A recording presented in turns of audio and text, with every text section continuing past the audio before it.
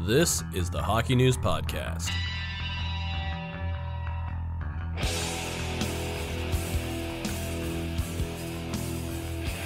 Hello, everybody. Welcome to the Hockey News Podcast. It's Matt Larkin. It's Ryan Kennedy. And now returning, Ken Campbell is back on the podcast. Was it a good week off, Kenny, or was it pretty meh? Oh, it was great. I got a week off in the middle of the winter, in the middle of a pandemic, when it was either freezing cold or snowing every day. So, aces. Sounds splendid. But hey, at least you know when you're outside. Yeah, at least when there's snow. Did some snowshoeing and stuff. It was good. I got to play hockey on the weekend one-on-one against a 4-year-old who he was pretty good, except you know his video goal judge was pretty lenient. Like every one of my goals got called back. You know, expand. It was an even match, and I was scoring some goals, but every time I scored, the goal got called back. So the 4-year-old won, but I'm just saying it was closer than he believes it was. So was this in video or was it in real life? This is on a backyard rink. Oh, cool. Yeah, it's not my buddy's son. He wanted to play. So awesome. What I'm saying is at least when there's snow on the ground, you can do activities. It's better than if it's time. Call me up next time. I'll be all over that backyard rink stuff. That's why I always say March, April, worst months of the year, because you don't get the snow fun factor. You just get the cold and just the crap outside. So speaking of crap, there's a segue for you. What is going on with Artemi Panarin? Wild accusation thrown at him coming out of the KHL, and specifically Andrei Nazarov, claiming that he beat an 18-year-old woman in Latvia in 2011. Artemi Panarin leaves the Rangers, takes a leave of absence. The Rangers, of course, are saying this story is fabricated. So let's just start with the story itself. And, you know, we are speculating at this point, and things could change. And you know, while we're recording this podcast, more information could come out, but we're trying to process what we know so far and what we know about the parties involved in making the accusations. So do you tend to believe this story, or are you so far falling on the side of Panarin? Do you think Panarin is being blackballed because he's famously, repeatedly gone against Vladimir Putin? We'll start with you, Ken. Well, I'm going to reserve judgment. I mean, chances are that this is something that isn't true, but I think you have to take it seriously, especially when it's an accusation that that involves assault of a young woman. I think you have to take it seriously. You don't necessarily have to believe it, but I think you have to do your due diligence and look into it. You know, I mean, there's the absence of so many things here, right? Like, I mean, this would never hold water in North America, right? I mean, you know, a third party comes out with no evidence and makes an accusation like that, and then the media just runs with it. Well, that wouldn't happen in North America. But, you know, I mean, you've been to Russia, right, Ryan? I have, yes, once. I've been there a couple of times. It's a different place. It's the rules are so much different there, and so you know, I think it's something that you have to take seriously, but you put it into context. And you were talking about, you know, the political opposition, the fact that, you know, there's essentially zero evidence, and also the alleged person who was beaten up is not the person who's coming forth with the charges. So I mean, it's dubious at best, but I still think that you have to give it some weight, let it play out, and see where everything lands. Yeah. I understand what you're saying, Ken, about the seriousness of the charges, but given what reporters have already dug up, for me, it's like, no, like, of course this is fraudulent. You know, Nazarov is a known Putin partisan who is trying to, you know, cozy up to the Russian hockey establishment. He knows that Panarin is on the outs because of his opposition to the way Navalny has been treated by Putin and his regime. You know, reporters have already talked to all his teammates from that year who said it never happened. They've talked to the hotel that said it never happened, and there was no victim. That, you know, as Ken mentioned, you know, no victim has come forward. I'm not sure if there was even a name put forth by Nazarov, but we don't even know if this young woman exists. And for me, it's just, it's too obvious a ruse to get sucked into. And I understand why Panarin is taking a leave of absence, because what, and to me, I think what he sees is an escalation from this Russian establishment. And, this is a group of people that obviously have taken the law into their own hands in the past. And, Panarin has a family to think about. And I'm sure their security is first and foremost on his mind. The backdrop of this is, was this Nazarov just going rogue and thinking he could curry some favor by tossing this story out there? That's probably the most likely scenario. But we do have to consider that there is a Russian Olympic team that will be picked, within the coming year. And if they wanted to penalize Panarin for his political views, finding a excuse to leave him off is the easiest way to do that, even though Russia's going to lose in the quarterfinals to like Finland, as they always do when NHLers are involved. But it just, everything's too convenient on the Nazarov side of the story. Whereas with Panarin, I think he's doing the right thing by stepping away right now. I'm sure his priorities are elsewhere other than being on the ice. And I think that's the smart thing to do.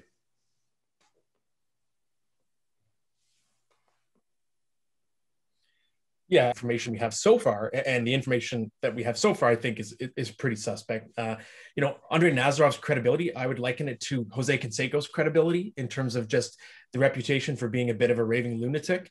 And what Andre Nazarov is probably most famous for is not his playing career; it's for attacking fans in the stands with a hockey stick.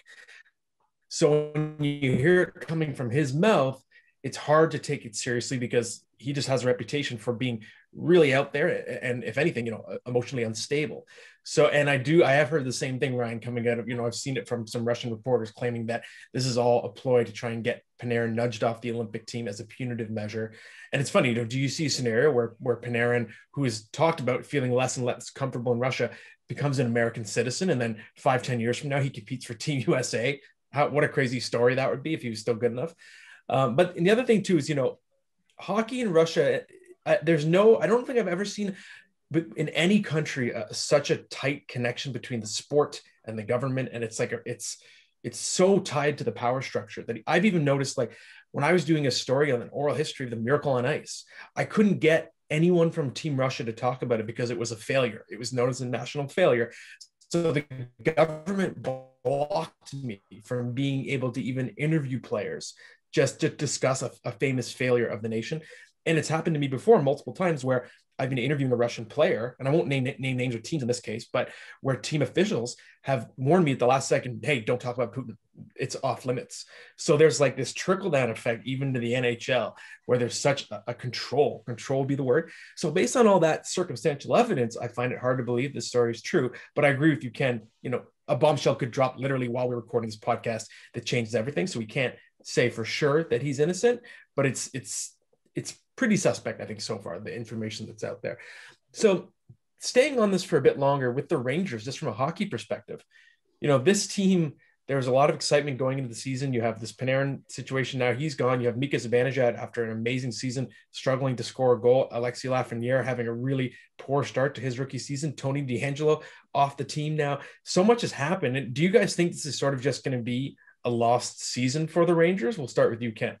Yeah, I think we are looking at that, and I would like to point out that in our fantasy hockey guide, when we did the Ask the Experts thing, I think one of the questions was who's going to have the biggest dip in production this year, and I said Mika Zibanejad. So there we go.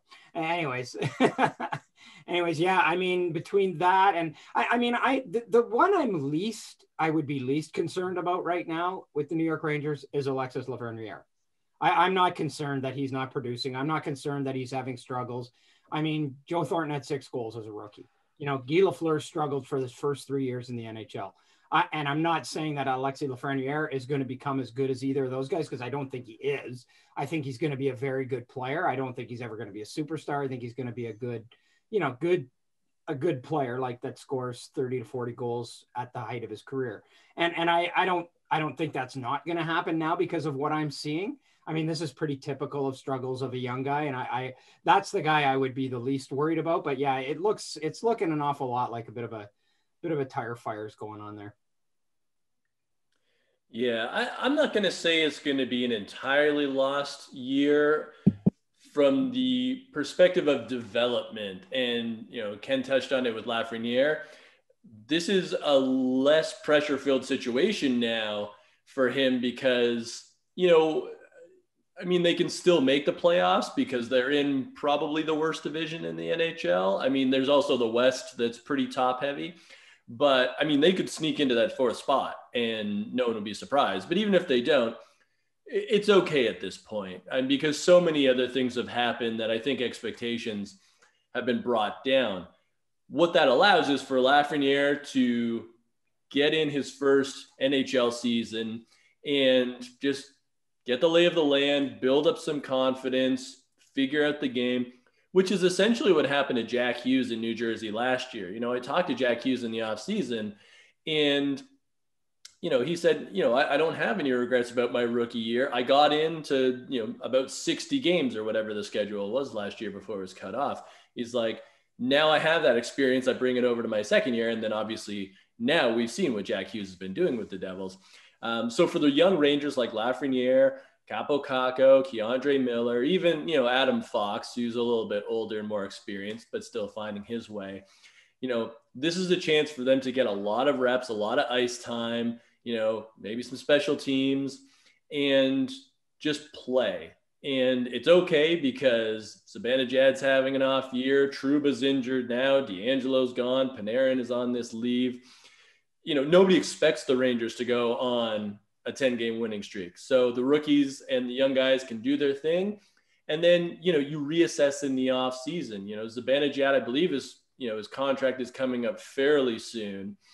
And I think the challenge for Jeff Gorton right now is to say, okay, how do I look down the middle long term? Do I have a number one center right now? Because their best young players are not centers. They're all wingers and defensemen. And then, of course, Shesterkin in net. So you say to yourself, okay, well, Philip Hedl, we never really thought he was going to be a number one center. We thought he could be, a pretty good number two center. But who's our number one? Do we give Zibanejad another contract? Do we need to draft another center? Do we need to trade for one? I think that's the big question. And, that's going to be the challenge in the offseason, is assessing what this roster looks like in the long term. Well, Ryan, you just teed that one up for me very nicely. It's a perfect segue to what I wanted to discuss, because I do think it's a lost season for the Rangers, especially in this brutally tough division. You're in sixth place. There are just we knew going into the season, this is the toughest division in the league. There are at least five really good teams, and one of those teams is going to miss. So if you're not even in the top five, I think you're really tough. You're missing so many of your key pieces. But the silver lining is the New York Rangers will pick in the first round again. And who knows where that pick's going to be. And that's another asset you can put together in your big package that you will then send to the Buffalo Sabres for Jack Eichel, because that's the player you need to take your franchise to the next level. The Rangers are one of the few teams that has the cap space and the young assets that they can surrender a lot and still not lose much from the starting lineup. So I'm seeing the pieces starting to fall into place for Jack Eichel, New York Ranger. We'll talk a bit more about the Sabres a bit later. But first, I've noticed, a lot of people who aren't Oilers or Leafs fans are getting annoyed. They're saying on Twitter, I'm getting a lot of this stuff. Why are you talking about Auston Matthews and Connor McDavid all the time? Well, I'll tell you why we're talking about them, because Auston Matthews has scored 18 goals in his first 18 games and now 19 games. And Connor McDavid had 37 points in his past 20 games. Both guys are having the biggest season statistically in terms of their pace in about 25 years. That's why we were talking about them. So shut up, stop complaining. We're going to talk about them more right now. What I want to know from you guys is, are Connor McDavid and Auston Matthews, are they officially now taking that torch? It seems like, to make a Star Wars reference, there's the Master and Apprentice. There must always be two, like the Sith Lords. There's always two dueling superstars, Gretzky, Lemieux, and Ovechkin, Crosby. And it seems like McDavid and Matthews are now finally ascending to that long-term throne. Do you think that's true? And do you think we are going to see generational careers that eventually culminate in, discussions among, are they Hall of Famers? Are they even beyond that? So we'll start with you, Ryan. I think so, with a bit of a caveat that let's not forget about Nathan MacKinnon in Colorado because McKinnon, he's probably on the best team right now all around. I know Toronto has a very good record right now, but Colorado has, battled through injuries, and they're really starting to, churn there in a positive way. And, McKinnon has a great all-around game. He has that speed of McDavid. He has that power of Auston Matthews. So I don't want to forget him.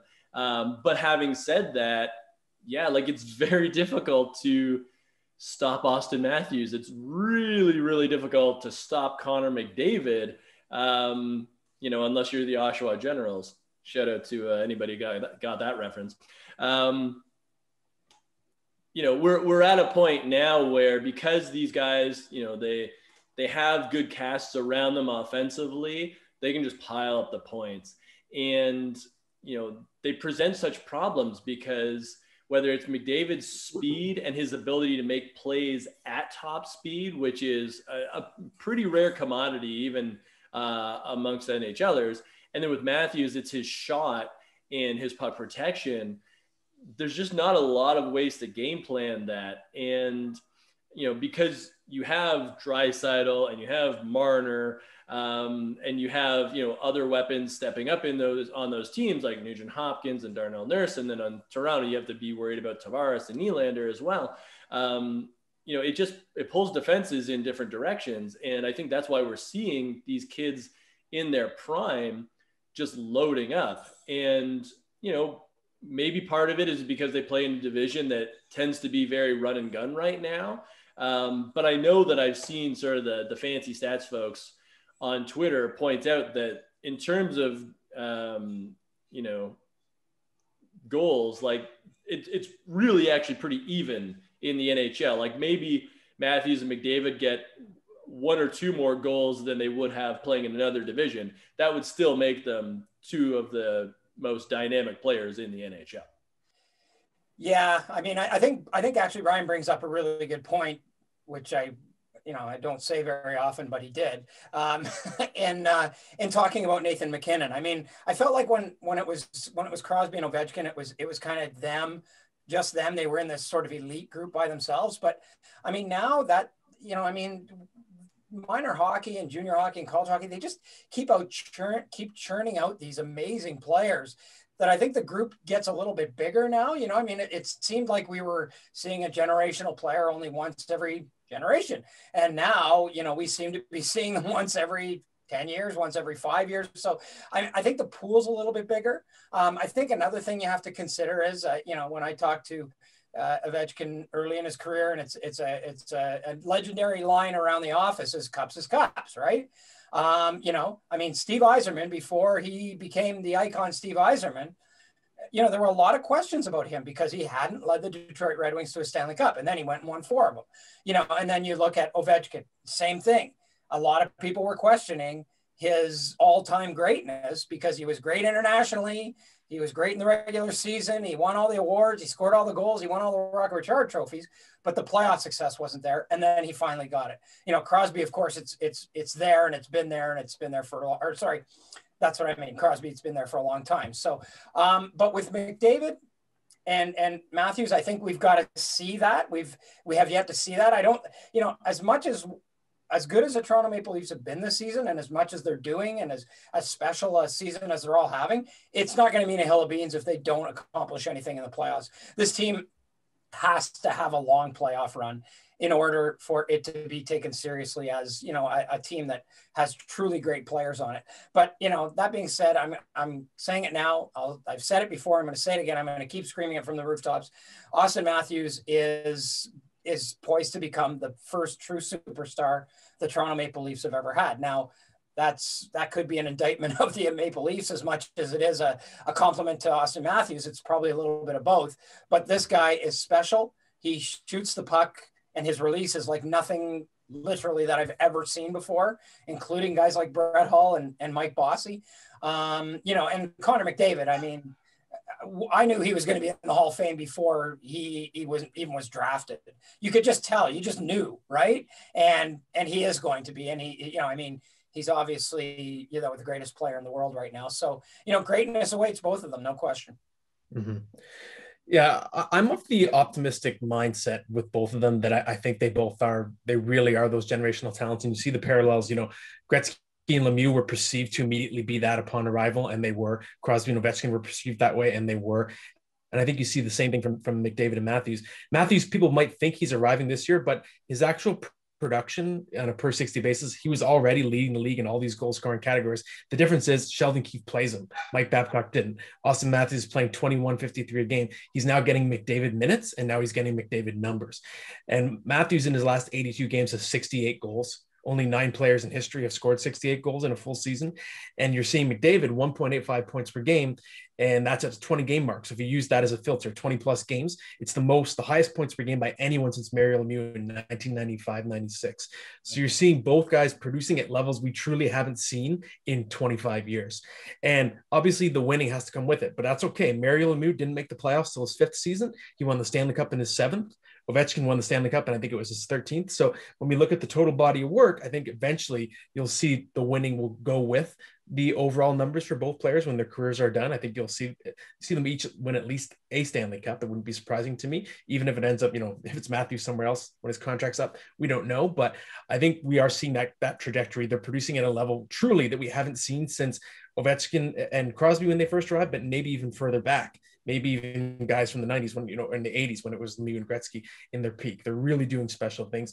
And that's why it's okay to talk about them. It is a big story. And I know it annoys people that, there's so much talk from these two guys in these Canadian markets, but it's not about where they play. It's just about enjoying the talent and just celebrating the greatness, celebrating that we're seeing things we truly haven't seen in 2.5 decades. So I'm a believer of generational talents. They both are. And McKinnon, to me, it's like, if McDavid is Gretzky and Matthews is Lemieux, McKinnon is Steve Yzerman, the guy that was putting up unbelievable numbers just below them, but got overshadowed. So he never got those big individual accolades. Let's talk Buffalo Sabres. So this week is the 10-year anniversary of Terry Pegula buying the Sabres. And over that span, they did make the playoffs that year. But if you don't count that, they're probably going to miss the playoffs a 10th straight time, which will tie the NHL record. They have the worst points percentage in the NHL since Terry Pegula took over as owner. So what I want to know is, will these guys ever be good under Pegula? Do you blame ownership, or is it just hard luck? We've seen 6 coaches and 4 GMs, I believe, during Pegula's tenure. So Ryan, I know you've covered a lot of what Pegula has done, especially because of what he's done on the NCAA side. So I'll give you a problem in Buffalo. Yeah, I think that Buffalo can have success under the Pegulas if the Pegulas just let the Sabres be. You mentioned 6 coaches, 4 GMs, and that to me is not bad luck. That starts at the top.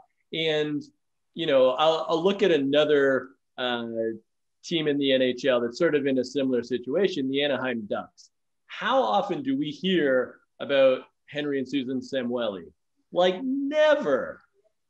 But they have a Stanley Cup, and, they're rebuilding right now, but they have an exciting rebuild. Trevor Zegras just came up.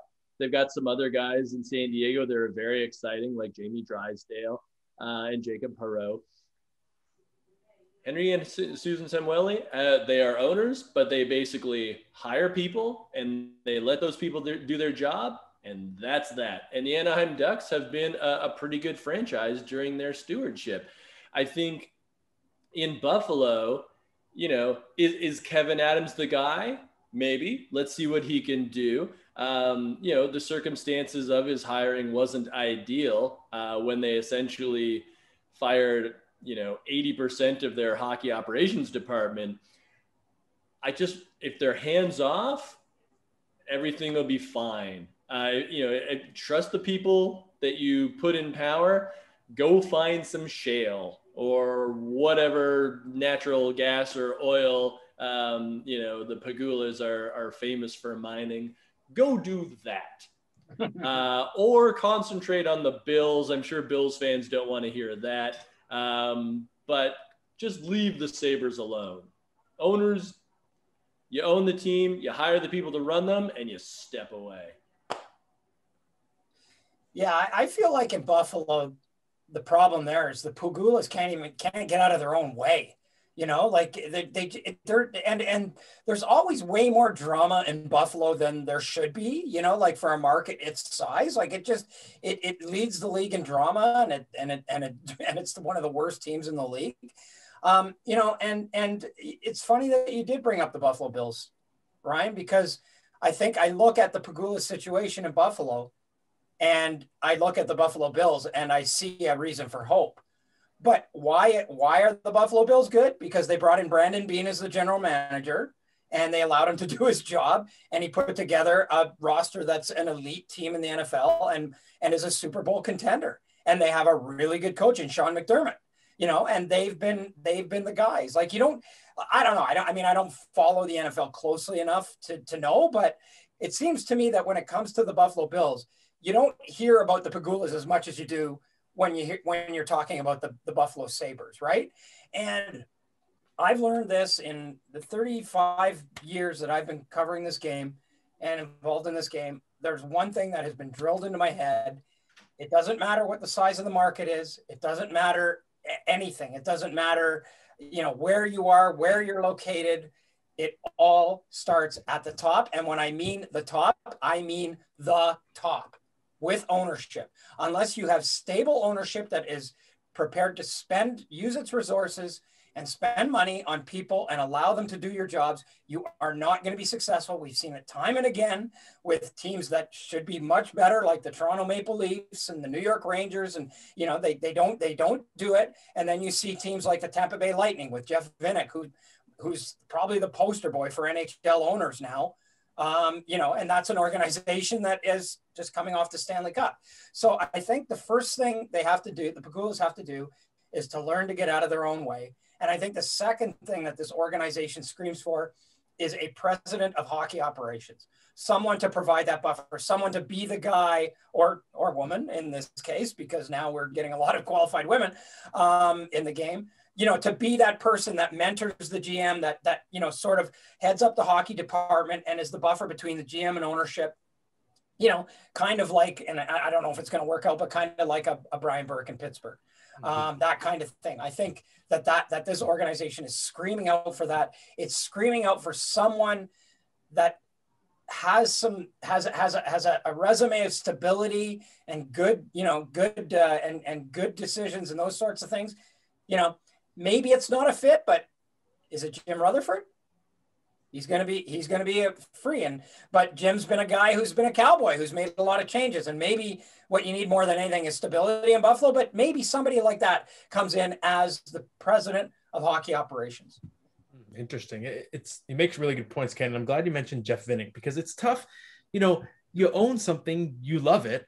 Ideally, you want to be part of it. It's understandable. So you see, you know, the Sabres under the Pegula era, they haven't been afraid to take chances, spend money. You know, Ville Laino, Christian Ehrhoff, Kyle Okposo, Jeff Skinner. These contracts just blow up, and the heart from ownership's in the right place. Like, hey, we're going to put some money into this.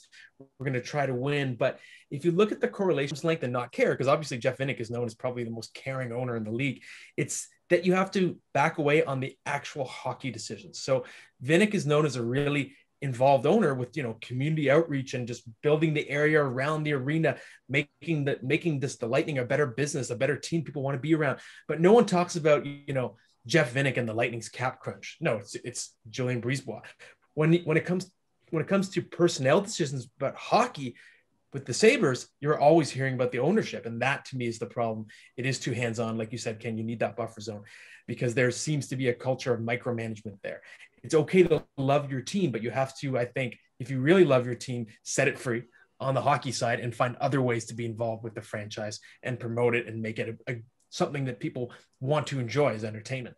And I do think, you know, we're reaching a point. I mean, I wrote about it online last week, but we're probably going to have to see some crazy turnover again on the hockey side, whether it's finding some kind of team to take Jeff Skinner's contract, whether it's trading Eichel.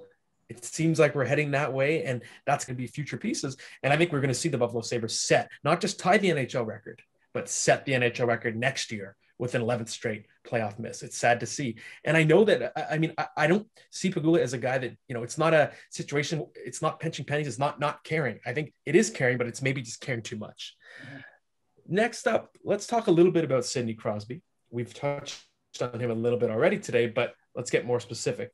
He reached the 1,000-game mark, and I don't want to give away too much. We're going to have a project coming up in the months to come that will touch on some all-time great players, but I do want to talk specifically about Sid and all-time list. Ryan, I would put him 4th overall right now. I would go Gretzky or Lemieux, Crosby. And, when I think about these things, I always like to play the game of who could shut down who.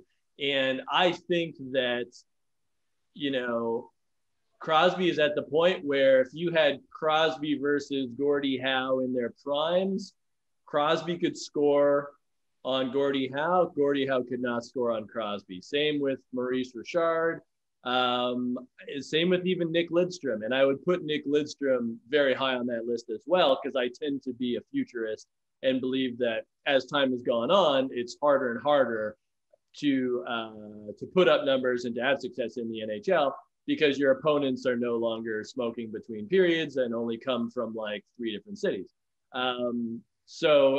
Given all that, I recognize the excellence of Gretzky, Orr, and Lemieux, and what they did in their eras was still incredible. Orr won the scoring race one year as a defenseman. That's just incredible. And Lemieux, I think, just because of his combination of skill and size, he was just, he was just incredible. I think even Crosby would have had trouble slowing Lemieux down. But other than that, I don't see anybody in hockey history that could really hold a candle to Sid at this point. Yeah, it's a real interesting conversation, I think, and people have been having it. Like it was a big conversation on Hockey Night in Canada this weekend. Is Sidney Crosby a top 5 player? I think he probably is. I would be leaning towards sliding him in at number 4, the same spot you do. But then I look, and maybe it's my Montreal Canadiens bias, but I'm not sure if I can put him at this point ahead of Jean Beliveau. And then what do you do with Rocket Richard in there? Then that knocks him out of the top 5, which I'm okay with. But it's very, very difficult to keep him out of the top 5. I think he has been a guy that, came in with enormous expectations and has, you could probably argue that he's exceeded them, that he's been even better than I think people thought he was going to be. And now he's obviously on the decline. I don't think there's any secret there. He's not the player he was 10 years ago. But he's found a way to still be, the engine that drives that team. And, he's much more of a two-way presence. He's got his Conn Smythes. There are a lot of people that argue the first year, probably Phil Kessel should have won the Conn Smythe. Maybe, but I mean, he's got, he ticks off all the boxes for an all-time superstar, great player. So as difficult as it would be, I'd have to find a place in the top 5 for him. I don't think there's any question about that. I've got him slotted in at exactly 5. So I have Gretzky 1 or 2, Lemieux 3, Howe 4. And I think Crosby's right there. I think the only thing that keeps Crosby apart from those 4 is that 4, they all had sustained periods of not just winning, but statistical pure dominance. Crosby had some good flashes of it. He won 2 scoring titles. He won a couple MVPs, but his statistical peak came right as his concussions hit. And that one season where he played half a year, he was on pace for, I think, 132 points, which would have been the most points since 95-96. And so he missed that supernova portion of his career where he might've been lapping the field for several seasons. So you get a really good career offensively, elite, but I think where Crosby gets into the top 5 for me is that he's a consummate winner. He's got the 3 cups, the 2 Conn Smythes. Only Patrick Roy has more Conn Smythe trophies. He's got 2 gold medals, scored the game-winning goal at 2 different Olympics. And to me, Crosby's on the short list of if you have to win a Game 7, you have to have one superstar. He's right there. And, you know, he has the elite skill of the generational talents, like whether it's Lemieux, Gretzky, but he also has the kind of fiery, competitive winning reputation of a Mark Messier or Peter Forsberg combined into that skill set.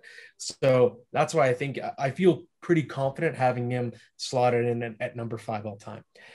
So Lake Tahoe, we saw on the weekend, it looked beautiful. There were some technical difficulties with that ice. They were playing at all hours of the night. But I still think that the rink left an impression. People thought it was very aesthetically striking. And now there's talk about a game on Lake Louise, that kind of thing. So do you have interest in seeing this new trend, possible trend of fewer fans, but cooler environment? Or do you think if the NHL does outdoor games again, you know, post-COVID, that it should go back to the big venues with lots of fans? Ken? Well, I'll start this by saying that I have no use for outdoor games. I honestly, I have no use for outdoor games. And I thought, you know, as wonderful as it was, I thought this weekend was an embarrassment and a debacle for the NHL. I mean, if you're trying to get new fans to watch the game, to get casual sports fans to watch this game, you show them one period where people are falling all over the ice and the puck is bouncing everywhere. You wait an hour or so, and then you tell them, oh yeah, come back at midnight and watch the rest of the game. Like, no, like that's full stop. That's a debacle. And like, to me, how you can have the game at noon, a local time in Lake Tahoe, it took me 2 seconds to type in, what's the average temperature in Lake Tahoe in February? And it's +7. And you have a game at noon at the highest, where the sun's at its most powerful point of the day, in a place that's +7 usually, the ice is crap, and then you come on and say the sun is our enemy. Sorry, don't get any of it. Anyways, I've never been an outdoor games guy. I have no interest in going and sitting through that stuff. I think it's a terrible television spectacle. I think it's great for a local fan base. I think it's great when you can, you know, have 100,000 fans of, you know, the Detroit Red Wings and the Toronto Maple Leafs at the Big House, you know, that kind of stuff. I think that's great. But as a television spectacle, I don't think it works. And I guess what I'm saying is they'll probably go back to the big ones because they're going to have to make up a ton of revenues here, guys. Like, they're losing tons of money, as we all know. Revenues are cratering because of the pandemic, both last year and this year. They're going to need a way to regain a lot of those revenues. And I mean, this would be a way, as, you know, putting 100,000 people into a football stadium. So I see that as probably the way they're going to go, but I don't really know. And, you know, I don't really care, to be honest with you. Yeah, I think the way forward is probably a hybrid of the two. And I mean, I'll disagree with you, Ken, on one thing. You know, as a TV event, and maybe more just so from an aesthetic event, I think Tahoe was a huge win because everybody was, you know, retweeting pictures of the scene itself. I mean, you're totally right about the actual gameplay, and that's something they'll obviously have to work on in the future. But I think we're going to see a hybrid, and I'm going to blog about this.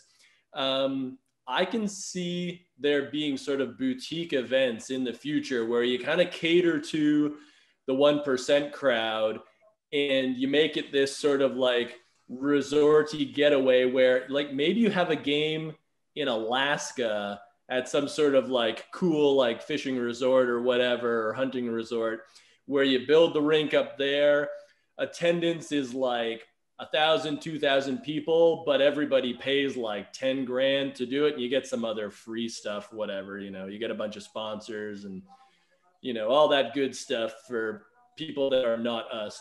And you make sure they're warm in their little seats. You give them blankets and such. It's cool for the players because it's outdoors. You have amazing scenery. You know, it's great for Instagram. It's great for Twitter because you're going to have all this crazy nature, maybe a couple elk run by in the second period. Who knows? I think that is one way forward where you can get people excited. You can make it this event where you don't have to have it in a major urban center, and you can really, really concentrate the event on what you need to be done. So, you know, for example, the quality of the ice, you can really, you know, make sure that you have what you need to make that happen.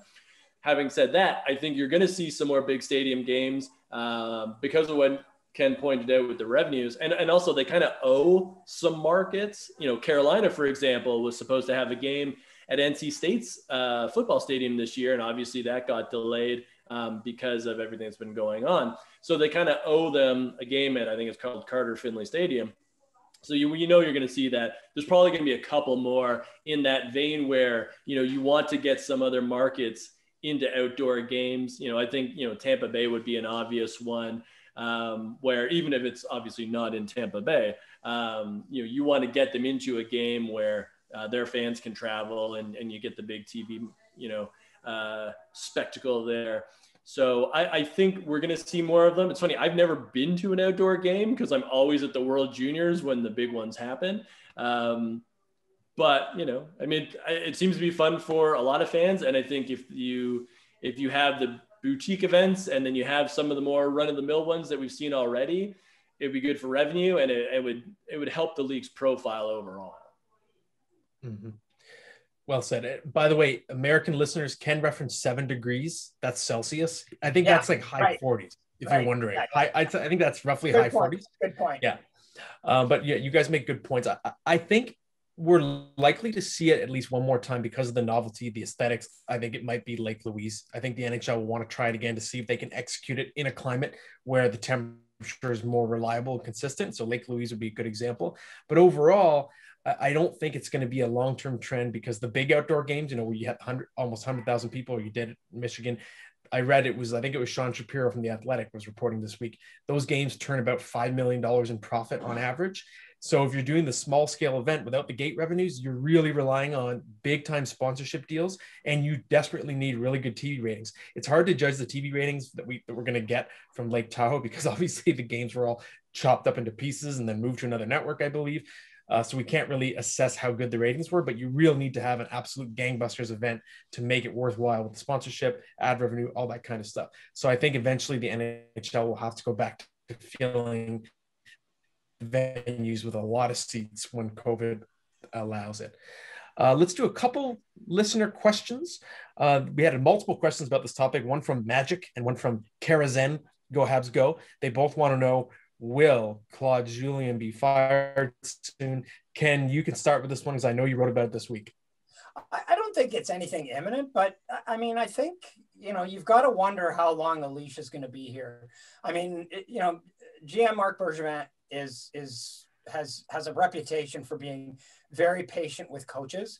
I think what worries me more about the Canadiens and the future of Claude Julien is just, how do they want to play and are they on the same page? I mean, you know, you see Nick Suzuki coming out and saying, you know, we're inside our own heads, you know, we're playing not to lose, you know, that sort of thing. And then Claude Julien basically says, we got to play not to lose. We got to play a stable, you know, game, blah, blah, blah, you know, like, I mean, I think sometimes you got to read the room and look at what division you're in. And, you know, I mean, maybe that stable, patient game where you obviously suffer offensively big time when you don't turn your guys loose isn't the way to play this year in that division. You know, and I mean, I'm sure that there seems to be a very vocal segment of the Montreal fan base that wants to see Claude Julien gone. I don't think that's much of a secret. You know, and I mean, he was there in 2017. Since then, they made the playoffs, lost in the first round, missed the playoffs in the next 2 years, would have missed last year if not for the pandemic, and then went on, obviously, that enormous run. You know, is it Claude Julien's fault that Carey Price has regressed back to being what Carey Price was last year during the regular season? That, you know, Thomas Tatar, Phil Deneau, Brendan Gallagher are all struggling. Shea Weber looks really, really slow. And, you know, I mean, none of those are his fault, and, you know, I don't think you can expect, you know, Nick Suzuki and Jesperi Kotkaniemi to, you know, pick this team up by its bootstraps and carry it for now. But you got to wonder about the way they play the game. The first 10 games, they were playing with a lot of confidence. They were 7-1-2. They had 44 goals. They were leading the league in goals. And now all of a sudden it's almost the polar opposite of that. So what's changed? Well, you know, it seems like they're all tightening up, and I'm not sure that's the way to play this year in that division. I think that this is the crucial season for Claude Julien and Montreal, because if you think, like, let's assume we go back to normal divisions next year, all of a sudden Montreal is once again on the bubble, because you have Tampa Bay, Boston, Toronto, and now Florida, and the Panthers are looking like they're for real now. Have them ahead of Montreal, and you're probably not a playoff team. Maybe you snag the wild card spot, but you're leaving that up to chance. As it is now, if they miss the playoffs this year, then I think something has to change. And because Marc Bergevin has the advantage of firing Claude Julien and not the other way around, I think, Julien would be the first to go, unless ownership says, okay, this team is not composed in a way where we can have success right now. Montreal has some great young players coming up the pipeline. We've already seen some of them with Suzuki, and Romanov is there already. They have a nice pipeline where they're going to have Cole Caulfield, Jaden Struble and Jordan Harris are very intriguing, Caden Gooley. So young players are coming up. So if the Canadiens do fire Claude Julien, the one advantage they have right now is they actually have somebody in waiting who would be perfect, and that is Dominique Ducharme. Great young coach, already on the bench as an assistant, has worked with young players before in the junior ranks, where he had fantastic success in the Quebec League. He's right there for you. He's a perfect candidate. I think he's, sort of one of those like next in line kind of guys. So if you decide to go another way, you've got your guy already. And that has obviously been a problem in Montreal in the past, is they couldn't find the right fit. I don't think it's time to panic yet. The Habs, they're 4-5-1 in their past 10. It's not like they've lost, 7 games in a row. And I think if you look at the root of the problems, what I see is personnel, not coaching. Yes, Claude Julien, he gets stale with his lines. He really doesn't juggle them very much. But what he's known for doing is rolling 4 lines. And why do you roll 4 lines? Because you don't have a dominant superstar talent. You're a deep team, but you're a team that doesn't have a star. Even if you look at Nick Suzuki, people are saying the next Patrice Bergeron. That's right. They're not saying the next Sidney Crosby. They're saying the next Patrice Bergeron, who's a great player. But I'm talking about that dominant player who can lead the league in scoring. The Habs don't have one. Cole Caulfield has potential, at least as a goal scorer, but up the middle, you don't have that this season. And I think what you're seeing with the Habs right now, they're still actually generating tons of chances, shots. It's a high danger chances. All that stuff is still excellent. They're still near the top of the league. But in February, shooting percentage is 21st. And if you have a lot of chances and a low shooting percentage, what does that say? You have no finish. They don't have finish. Tyler Toffoli was playing a bit over his head. But overall, this is a team that is good, is deep, does not have elite players offensively. And I think that's the problem. When you go in a slump, you start chasing it, and you don't have that guy that can just take the team on his back and put up a 4-point night.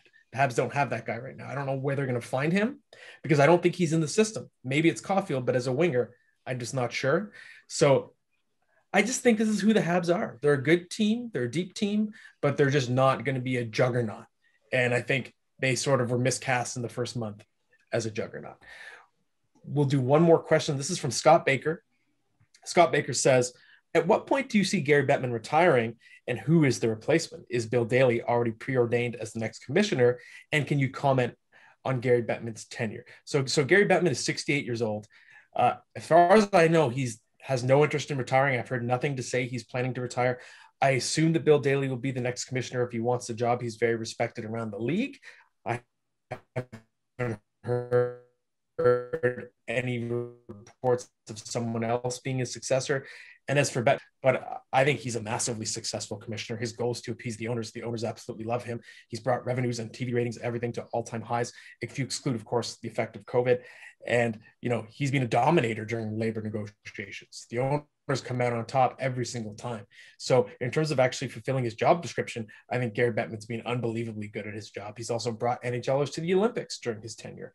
So I'm not saying I love Gary Bettman. I'm just saying objectively, he's done a fantastic job at what he's supposed to do. What say you, Ryan?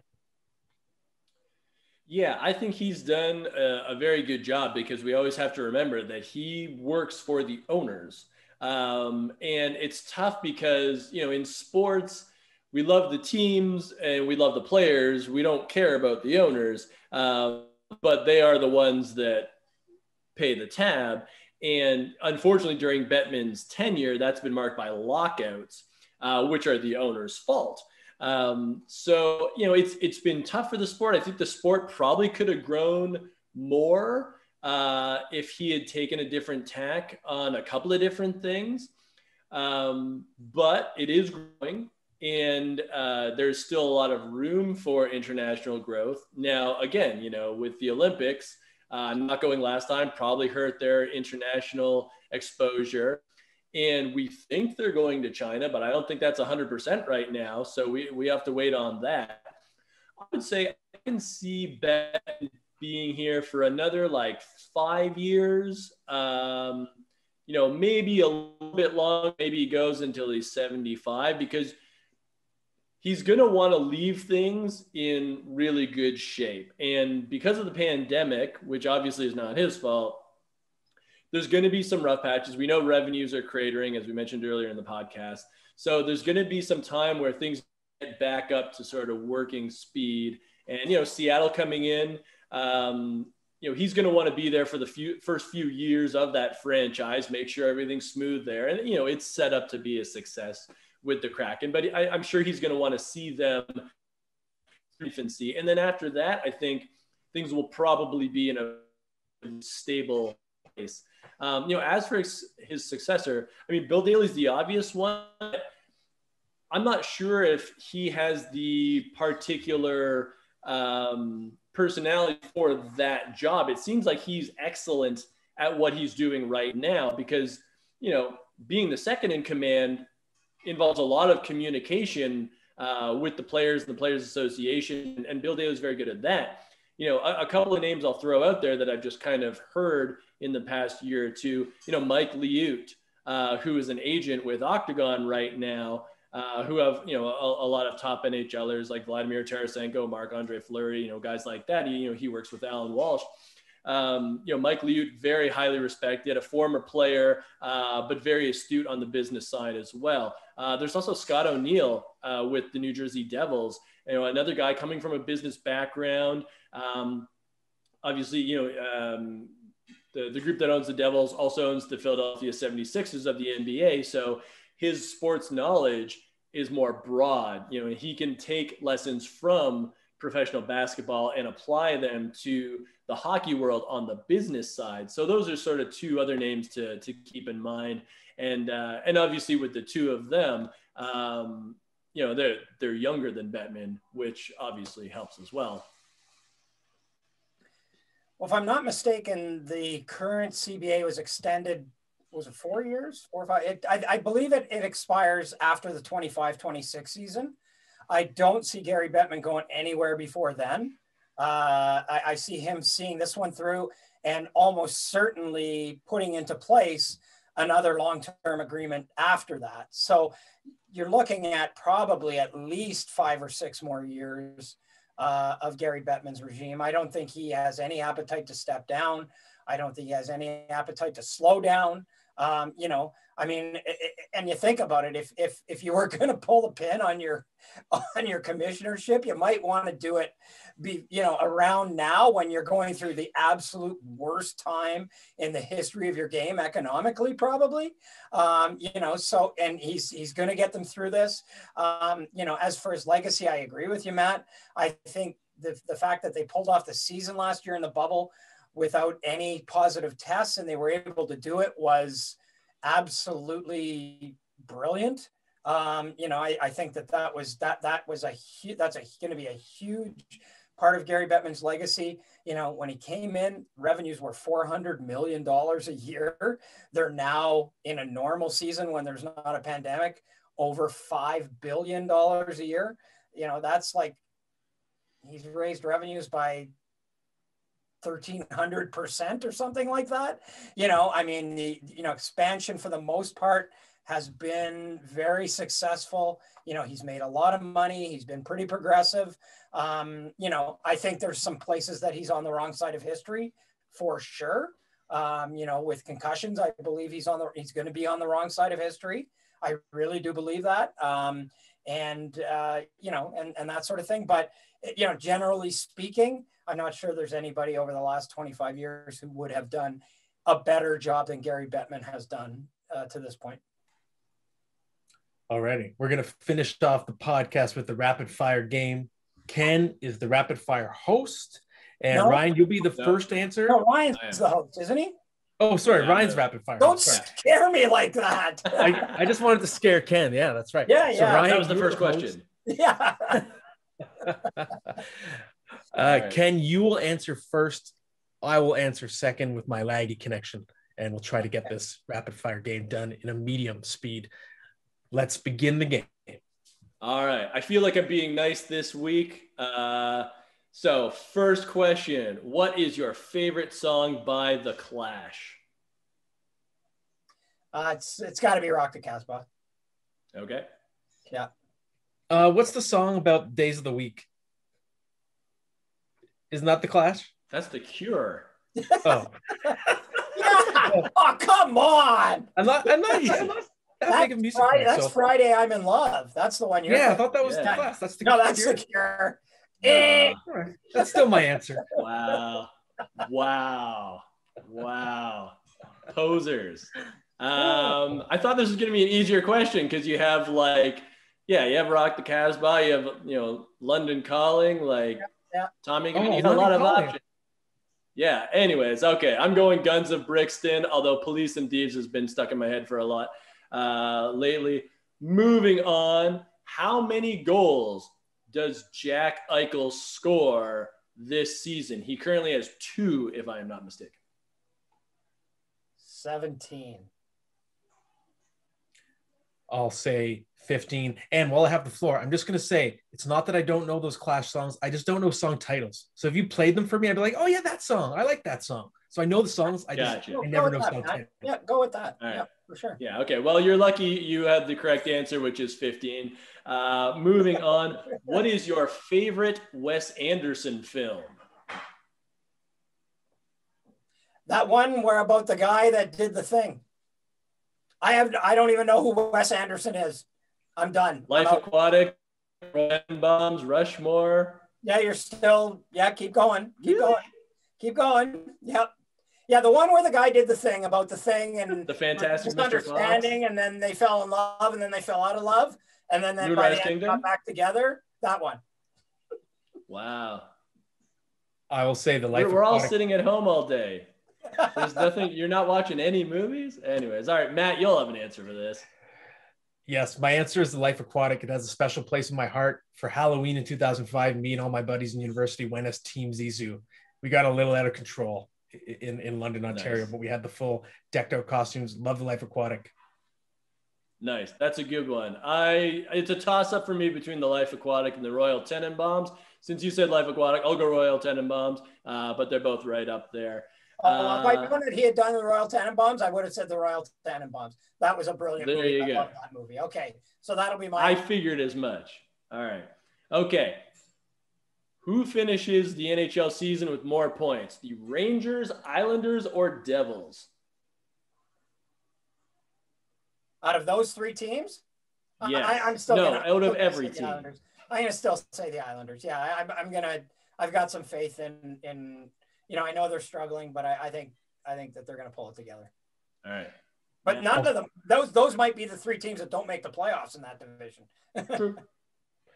I will also say the Islanders. I'm not saying they're going to be gangbusters, but I think they're going to be better than the Rangers and Devils. Yeah. Just to be different, I'm going to say the Devils. I feel they've got a little bit of upside, and they can ride Mackenzie Blackwood. Similarly, which California team finishes the season with the most points? The Kings. I mean, I think they're obviously trending in the right direction right now. And I think, Anaheim's last in that division. San Jose is whatever it is that they're doing. Yeah, I think the team with, the most talent, the one that's trending in the best direction is the Kings. I said the Kings before the season. I had them as a sleeper to get into a playoff spot. I still feel that way. I think they're the best California team. Gotcha. The correct answer is who cares, because none of them are going to make the playoff unless Minnesota completely collapses, which I suppose is a very real possibility. Final question. What is your go karaoke song?